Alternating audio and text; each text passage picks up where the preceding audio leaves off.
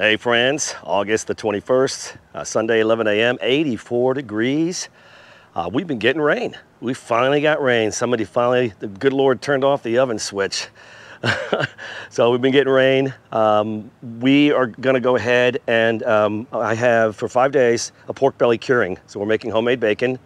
I'll show you how we do that. We're gonna throw some ribs on the smoker and I'm gonna show you some new developments in the garden. So let's have some fun.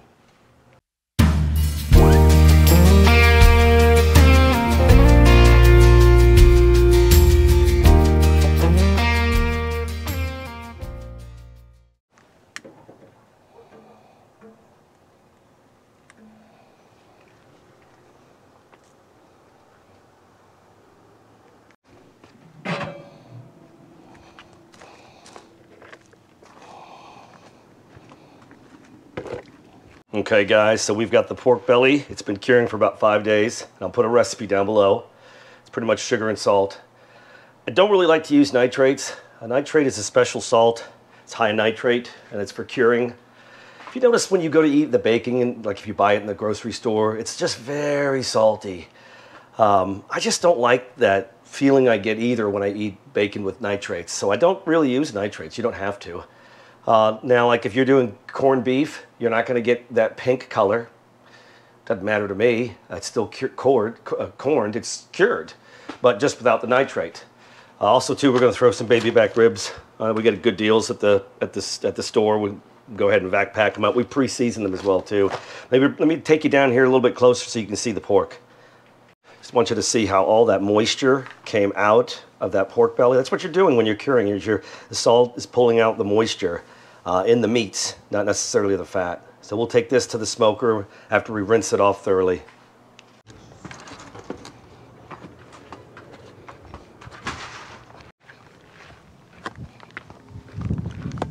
Well, we went ahead and pulled the shade cover down. I said I wasn't going to do it, but I can always put it back up if I need to. Hey, the next 10 days, the forecast is upper 80s, lower 90s, and at least 60% chance of rain. I think we're out of the oven now for a while. However, before I start to plant the fall garden, if it does start to see signs of getting hot, hundreds for more than 2 or 3 days, then I'll put some of it back up. Let's take a look around. Hey, some of the herbs are hanging in there. We lost a lot of the thyme, but I'm gonna replant that. All the different Cuban basils, the regular Italian basil, the oregano, it's doing pretty good. The soil and all the beds are just resting. I'm deep soaking before the rain. I will till these in. I know I'm pretty much a no dig, but with everything that happened this year, the weather, I got to get some air in the soil, and that's okay. I'll feed the microbes with horticultural molasses. This is sweet. Peppers hung in there. They're now starting to bud. We are getting flowers. So we'll hopefully start production here again when we get some rain.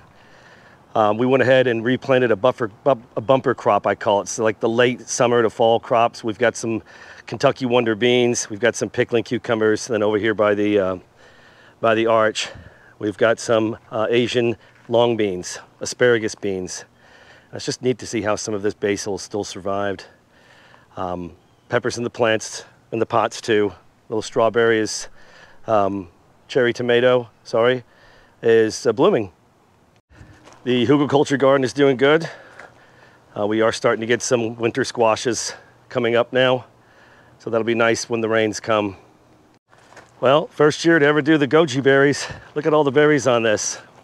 We've been coming out here and picking them off and eating them. They're really tasty. They're not too sweet. They've got beautiful flowers. So here in the next couple of weeks, we're gonna start dotting them in all over the yard. Very healthy. And I think with the weather now, we can put them in the ground, no problem. I don't think anything's gonna happen to them. But no, thanks to Danny and Wanda at Deep South Homestead. As we saw your video, we're inspired, we bought that book. This is gonna be a great addition to the permaculture. We're gonna be starting seeds here, probably this week. 30-gallon potatoes, we're gonna try to harvest. Of course, we didn't have any luck with our 5-gallon buckets, but that's okay. The sweet potatoes are doing really well. The Japanese purple and your standard ones. I have not seen any flowers. I'm not worried about it. But the vines, the green foliage is just amazing. It's wrapping all around here. I am going to go ahead and extend this probably this winter, so it'll have something higher to crawl upon and climb on. So we are getting excited about planting the fall garden. Gonna probably wait a few more weeks. I got to get the soil under conditioned, get it ready. I might be adding some black cow manure to amend the soil, and I'm going to till it up. I've got to get some oxygen in it. I know it's not good for the microbes down deep, but like I said, I'll feed with horticultural molasses. I'll get everything going with compost. I just need to get some air into the soil. It's pretty compacted. But yeah, we'll hang out and show you some other projects we got going on, and we'll put that bacon on the grill.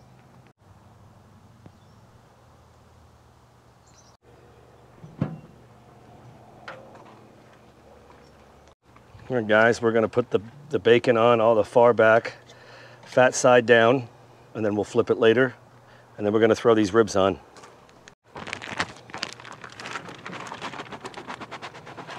Now, when we marinate these before we backpack them, we do not marinate with salt because that'll draw the moisture out. Just salt it right when it goes on. There we go.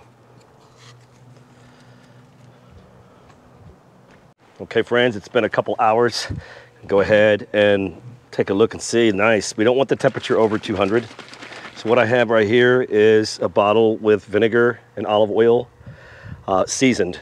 And I'm going to go ahead and I'm going to start basting these ribs. And that's going to keep it moist. So we've got probably another 3-4 more hours on both the ribs and the bacon, but it's looking good.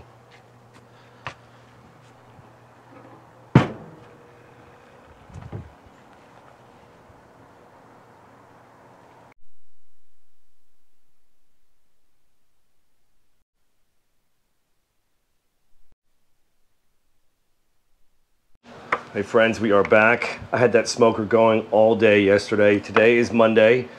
I figured I would continue the video today. We're gonna take the bacon. We'll take a look at it right there, how beautiful that is. We're gonna go ahead and slice it. We've got a little slicer here, it works just fine. And then we're gonna vac pack it. Here we go. All right, we've got the slicer all set. And this is kind of loud, so I'll probably just play some music.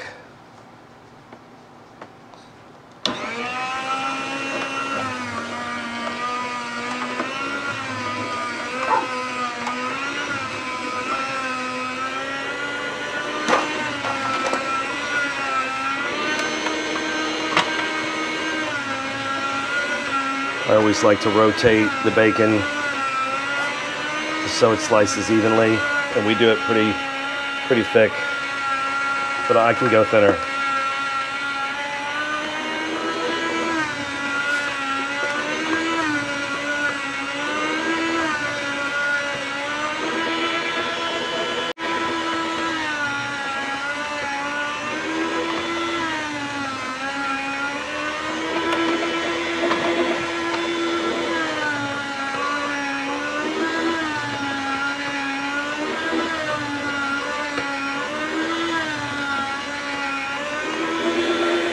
We're making some good progress here. We've got a full sheet. I've got some a little thicker than others.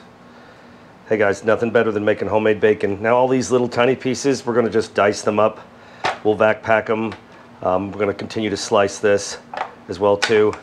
But we'll dice it up, vac pack, and we'll use it for like beans or anything else we wanna do.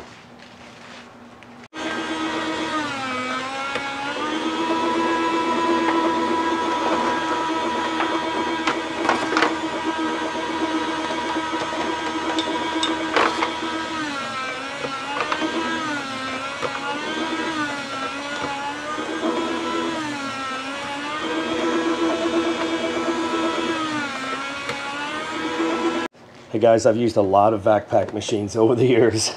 I've done a lot of research. We just recently got this Nesco VS57. Let me verify that for you guys. This is amazing.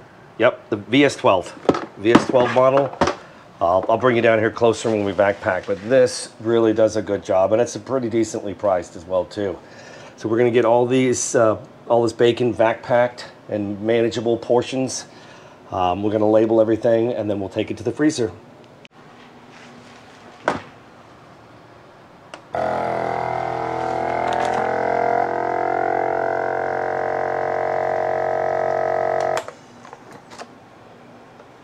Gotta get it in there just right. Come on. There we go. It's a really good seal.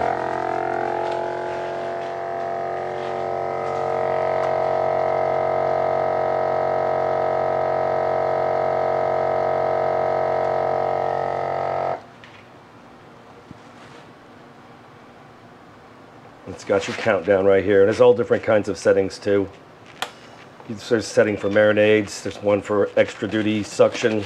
But look, comes out really good. I'm really impressed with the Nesco. Whew, we got that done. That was a lot of work, but worth it. So check this out. So we've got 16 packs of sliced bacon, about 8 to 10 pieces in each pack, and we've got one diced. I could use that for beans or something, but check this out, guys. That is a lot of bacon with a half a pork belly. Price of the pork belly, anywhere from 16 to 19 bucks total for the half belly. Salt, sugar, I'll put the recipe down below. You could play with it a little bit if you want less salt, you can. You can even, after you cure it, you can even brush some maple syrup on it and do maple bacon. I have as well in the past done peppered bacon. So after the cure comes out, just put some coarse salt on it, then take it to the smoker. So, hey, thanks for joining me, guys. It is raining outside. We're probably going to be starting our seeds for our fall garden here this coming weekend. So, hey, thanks for watching. God bless. We'll see y'all soon.